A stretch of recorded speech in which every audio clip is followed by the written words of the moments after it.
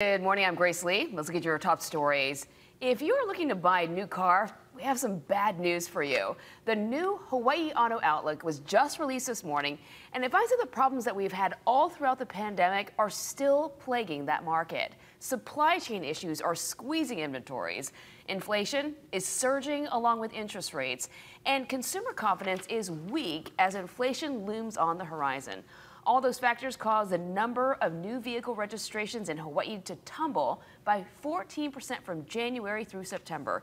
The report also estimates that between 2020 and 2023, about 25,000 vehicle purchases would have been postponed. That represents 43% of sales in an average year. Now, we spoke to multiple car salespeople who say they have customers waiting months, some nearly a year, to buy a car, but they simply do not have any available to sell. It's hard to say when these issues will be resolved, but analysts believe that next year will be better. They say rising prices have not dampened the pent-up demand, which is great news for car dealers. For consumers, experts believe that car prices will go down once supply chain issues improve. Honolulu police are still searching for the hit-and-run driver who killed a 66-year-old man Wednesday night on Nimitz Highway. HPD says that the vehicle was heading westbound just after 9:30.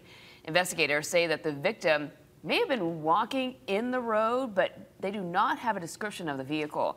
If you witness this crash, call Honolulu police. Verizon has fully restored service following an outage on Hawaii Island and Maui that affected 911 calls. The provider says that the outage was not related to a nationwide problem. The company says, quote, a fiber cut triggered a packet loss in our network, causing an interruption in service for some customers in Hawaii. How's that weather looking, Guy Huggy? Well, the weekend is shaping up better than what we've seen. We still got that juicy disturbance firing up thunderstorms, mostly out over the ocean.